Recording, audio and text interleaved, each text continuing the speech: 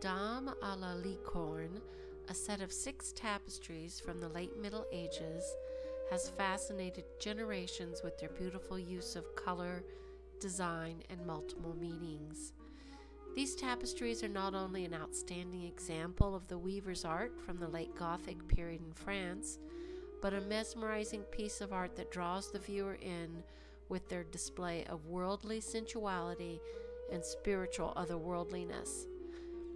The designer of these tapestries is unknown in modern times, like so many artists from the Middle Ages. Scholars believe the tapestries were designed by a premier cartoonist from Paris and then woven by master weavers in Flanders.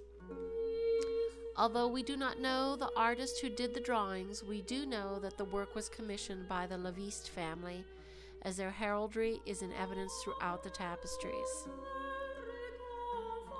Entering the world of the Dame à la Licorne, the viewer is presented with multiple meanings. Are the tapestries an allegory for the 5 senses, with the 6th sense, understanding, being the final tapestry? Were the tapestries an ode to a favored Laviste lady who will be showered with all earthly delights?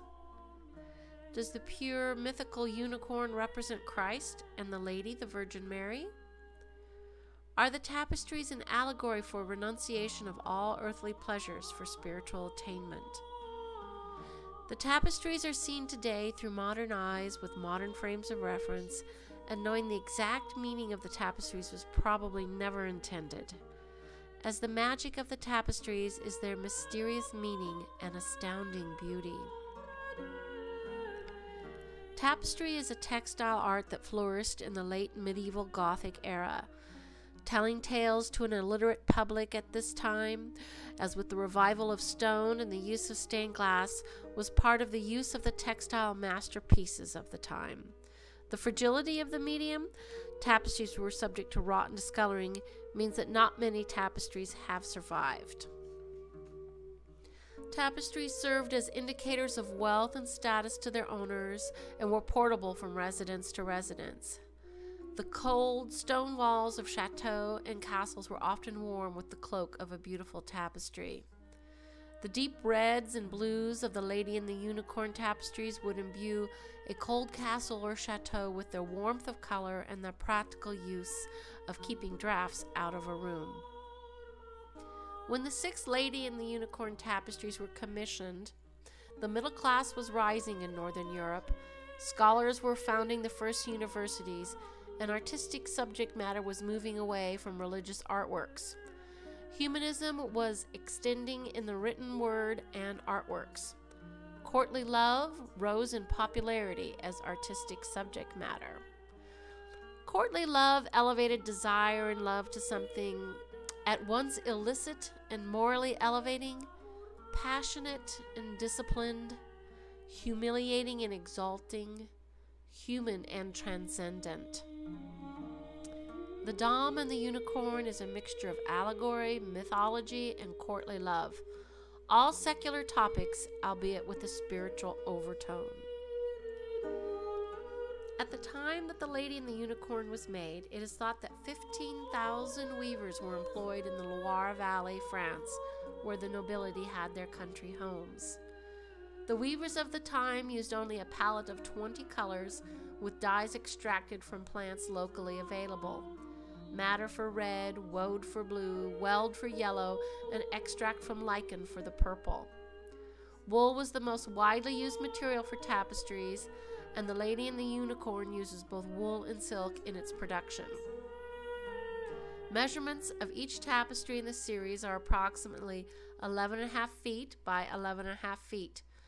At this time in history, it would have taken a skilled father-son team 2 months to weave just 1 square foot of tapestry. A much larger team of weavers would have worked on these tapestries, but most likely they would have taken several years to complete. The tapestries were originally rescued for preservation purposes in the 19th century.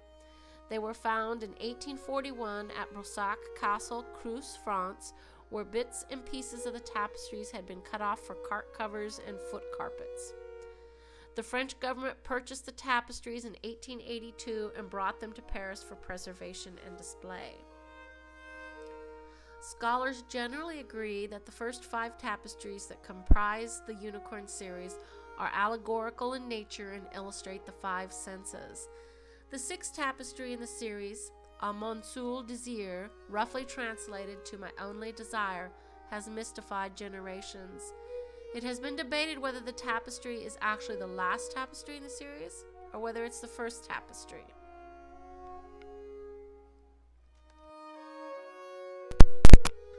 The first tapestry, Taste, depicts the lady feeding a falcon some nuts from a bowl, and a monkey sits on the ground eating a berry. The wind is blowing the lady's headdress, and she is sumptuously gowned and jeweled, set amidst a deep red background with a profusion of flowers and plants. The Mille Fleurs background, also known as Thousand Flowers background style, was very common at the time and is thought to represent fête days in the Loire Valley when flowers would be strewn on the roads. The lion and the unicorn each hold a knightly banner of the Léviste family, the family that commissioned these works. Scholars believe that John Léviste, a courtier banker, may have commissioned these tapestries to proclaim his family's rise in status. The unicorn, a mythical, pure, untamed beast, flanks the lady along with the courageous lion. The lady's elongated, elegant figure is reminiscent of medieval Gothic figures who are more spiritual than earthly. The subject matter is about the earthly pleasure of taste and the sensation of nature all around. How to attain the purity of the untamed unicorn and the beautiful virgin amidst the sensory pleasures of all nature and the sense of taste. Details abound in the next tapestry as the lady plays a portable organ while her maidservant plies the bellows. The observer can almost hear the music, as this tapestry represents the sense of hearing. As in the other tapestries, the maidservant appears smaller than the lady, reflecting the lady's importance. The lion and the unicorn not only stand guard with the Léviste pennants, but also sit on top of each corner of the organ. The organ rests on a Turkish rug, while the menagerie of animals romp in the background. During this time period, the animals would have most likely had symbolic meaning like loyalty for the dog and intelligence for the fox.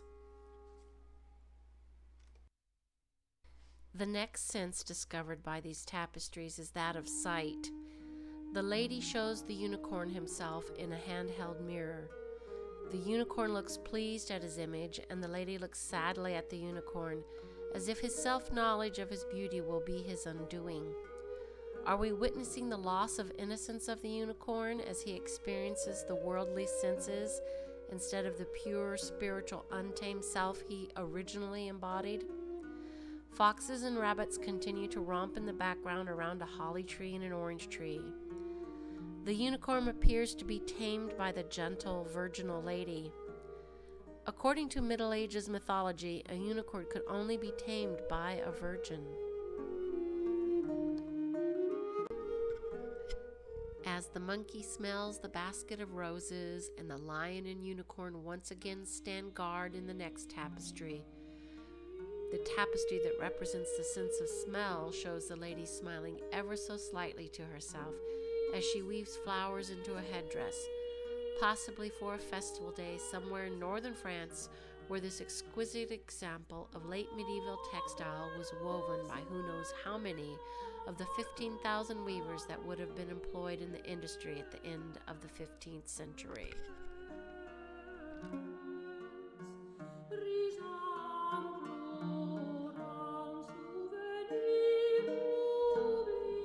Touch is the subject of the next tapestry, and here we see the unicorn even more subdued than when he rested his hooves in the lady's lap in order to see his reflection.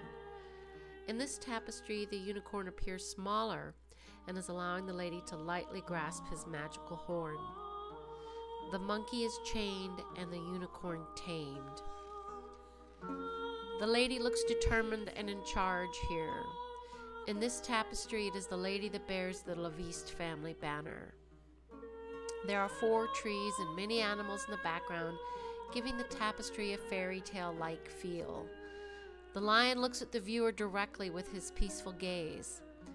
It is clear that these tapestries combine the earth and its pleasures, the 5 senses and the beauty of nature, with the otherworldly presence of smiling lions and tamed unicorns.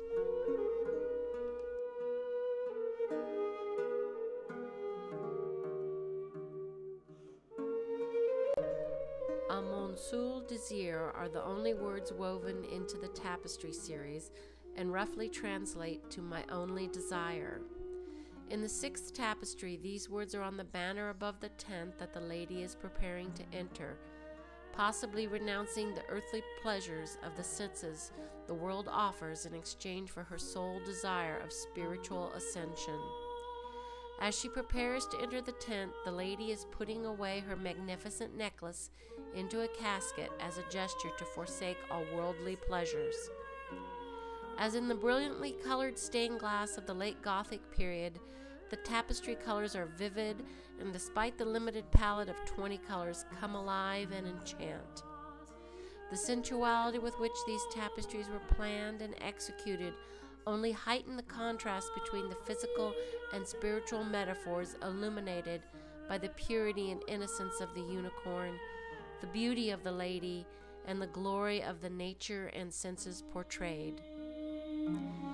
The final tapestry illustrates the ultimate spiritual ascension of the lady after she tamed the unicorn through exploration of the sensual pleasures of the worldly life.